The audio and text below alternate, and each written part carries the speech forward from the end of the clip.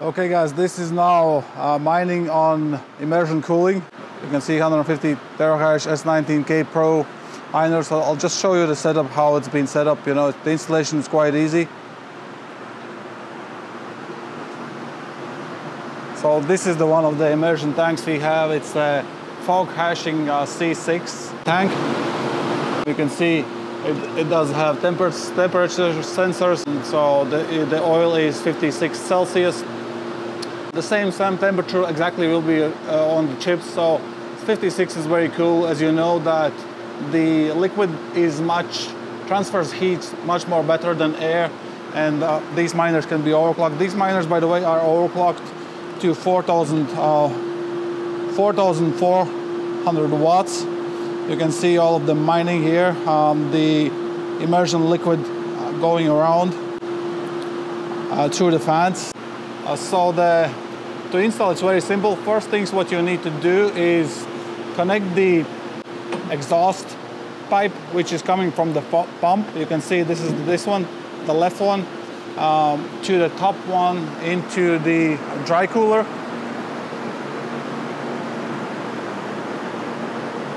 It goes to the bottom, exhaust goes to the bottom, then it goes to the dry cooler and comes back through this pipe and comes back into the immersion cooling box and cools all the mining rigs. The liquid coming down from the bottom, you can see the pipe.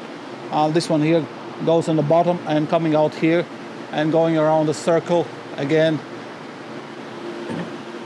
So yeah, the setup is quite easy. Connect the pipes, fill out the tank with the liquid, and you're all done. We have here also the C2 tank.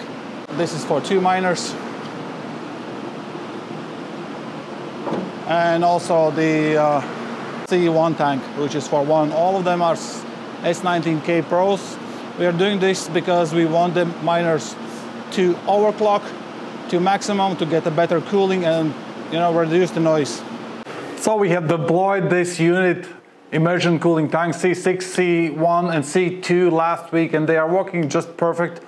We have overclocked the miners to S19K Pros to 4,400 watts. So I just want to go through some pros and cons on using such immersion cooling tank for your mining operation. Probably the biggest pros are that the cooling, of course, some of the climate, depending where are you, depending on your ambient temperature, sometimes you cannot afford to overclock miners. Sometimes you need to underclock the miners to actually get the miners working. As the air cooling is not as efficient as the liquid cooling, it's pure physics, because the liquid transfers heat more easily than actually air. So the first one is better cooling, of course, and the second one is noise reduction, because a lot of these miners are, all the AC miners, as they use a lot of power, they should have high extraction fans to cool down the miners because they use a lot of power. And for some people, the high noise on the miners is not acceptable. So this is another case where you can use the immersion cooling tanks, which reduces the noise significantly. Also, depending on your ambient temperature, because the immersion liquid, on most of the cases, depending on the situation, with a single loop, the immersion oil is cooled down with that fan, so it goes through the radiator and comes back into the immersion tank, which cools down the oil, and that circle goes around. So depending on oil temperature, the fans could also work on the max performance, but they are not as near enough noise level as the actual fans on the AC miners. Roughly estimate about 60 decibels, where on AC miners it's 80 decibels on the fans. Another thing is its effortless deployment. Like, to set up these immersion tanks took us only about 10 minutes per tank just to fill out the oil into the tank, dip in the miners. Of course, there's a little bit more work on the miners because you have to remove the fans from the power supply and also from the miner itself, because you don't need the fans in an immersion tank, and that takes a little bit of time. But otherwise, to deploy the immersion tank itself, it's quite fast. Of course, if you don't run in any issues, like we had on the C1 tank, actually there was a faulty product. There was a small hole into the immersion tank where's the motor. The oil was dripping down the compartment and then down on the floor. So we flooded a little bit the floors.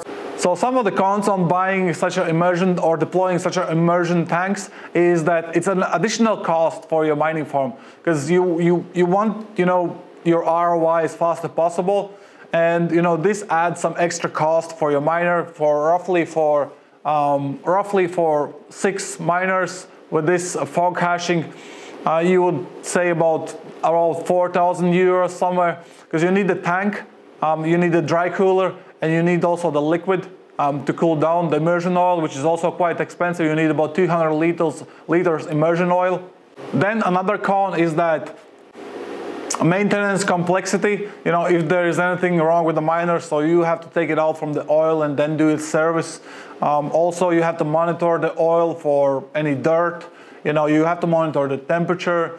So there's a little bit different. You know, it's a little bit more complicated than on air-cooled miners. Heat extraction is another big thing, because it will add up cost to your energy use.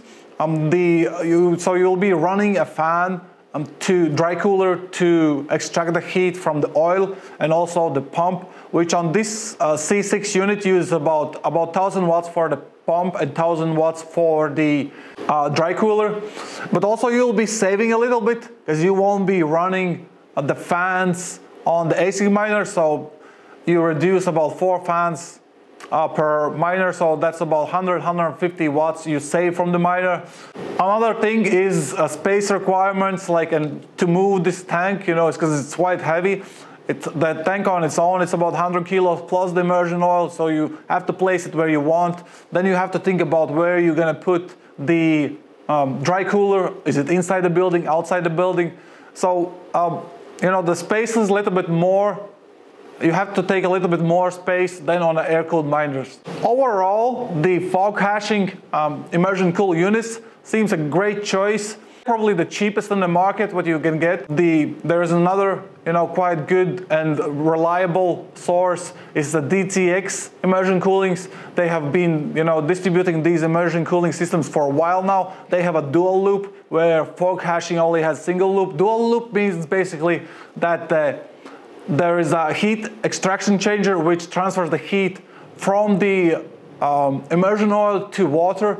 In that way you can get rid of the dry cooler and connect the immersion cooling system to even to your home heating. We know, we got some information from the manufacturer that they have clients which heat up the school with ASIC miners or heat up the hotel with ASIC miners. So basically it takes the heat from the miners, from the immersion oil, transfers to the water and then to the heating system in your location. Immersion cooling is great addition or, you know, change for your mining farm if it suits your needs. Always the air cooling will be the cheapest way to cool down your miners. The same way as hydro miners, you know, there's additional cost to hydro miners. You need to cool down the water, you need the radiator, or you need a cooling tank, you need a water filtration system, you know, and so on. So there is additional cost. But for some people, different cases are more useful than others. They want to get rid of the noise. They want to overclock the miners. Like in my case, I got a very good deal for the power. So I wanted to overclock the miners to maximum performance. In that way, I can return the investment faster. And I do believe that also the fog hashing immersion cooling tank will pay back for me much faster. So guys, I hope you did enjoy this video. Subscribe to the channel, as on the next video we're gonna have a review on the, what's that? Superscaler K10. It's the FPGA miner which mines a lot of shitcoins, but we will be testing out the setup, how to set it up. Is it easy to operate? Because we got some information, it's quite hard to operate. You need to reinstall the firmware every time you want to switch to new algorithm, because you know FPGAs work on the bit streams. Otherwise guys, I hope this video was helpful, and of course, like always, mine hardcore or don't mine at all.